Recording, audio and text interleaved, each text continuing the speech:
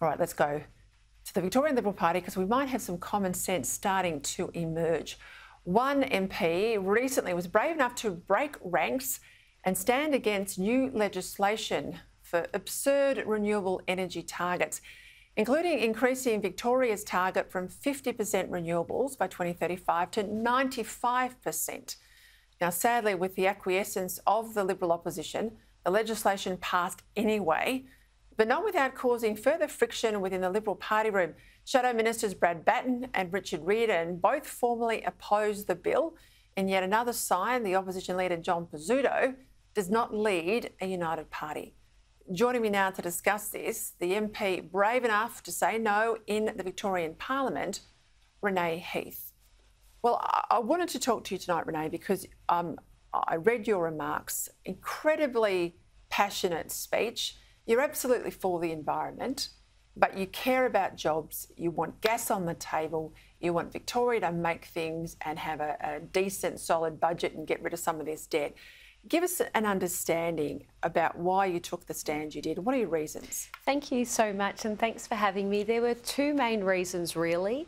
The first one is I represent the Eastern Victoria region, which is an area that has been completely obliterated by Labor's green policies.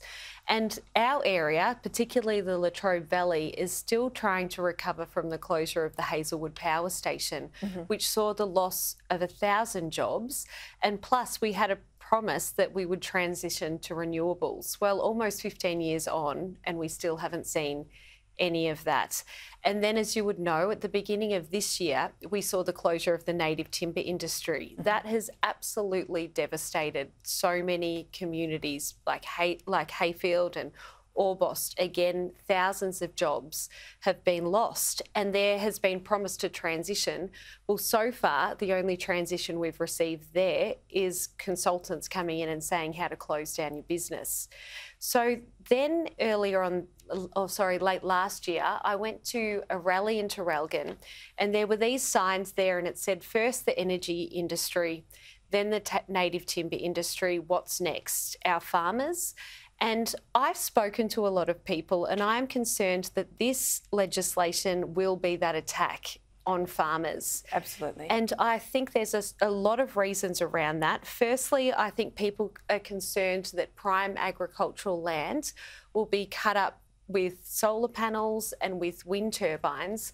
But also I'm concerned that farmers and individuals will lose their property rights because of transmission lines going through their area. So there's a whole lot of reasons, and those are the main... and then the second one is I think that this legislation is completely unachievable.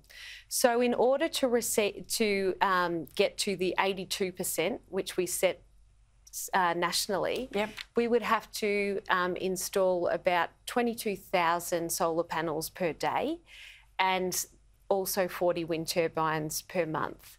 Now, Victoria has just gone over and above that to 95%, yet I have looked and I've looked and looked, and my staff have looked, and a lot of people have. We cannot find any detail of what the approach, achievable steps are that we need to take to get to that.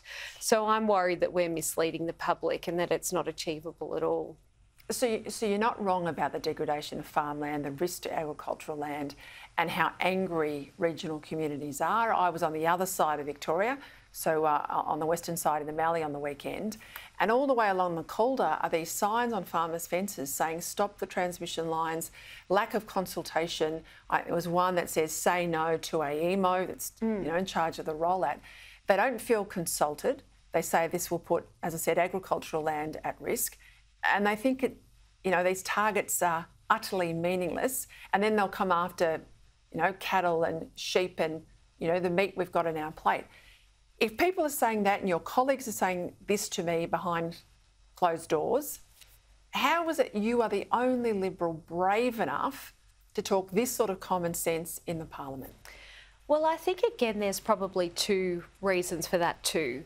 Number one is not everybody comes from an area that has been reliant on coal and that is currently reliant on... But they're all reliant on coal-fired power in Victoria, Renee. Well, we are, and we all rely on farmers as well, which brings me to the second point, which is that I think that there is an awful lot of intimidation by activists on lawmakers, and there is an awful lot that people know that if they stand up to something like this, they are going to get shouted down, they are going to get campaigned against. And I think that there is that little bit of fear. But what I think is good that has come out of this is that I have been able to mount a pretty good argument of common sense and facts. And I think it's not until we have the ability to do that that you are able to show fact versus fiction.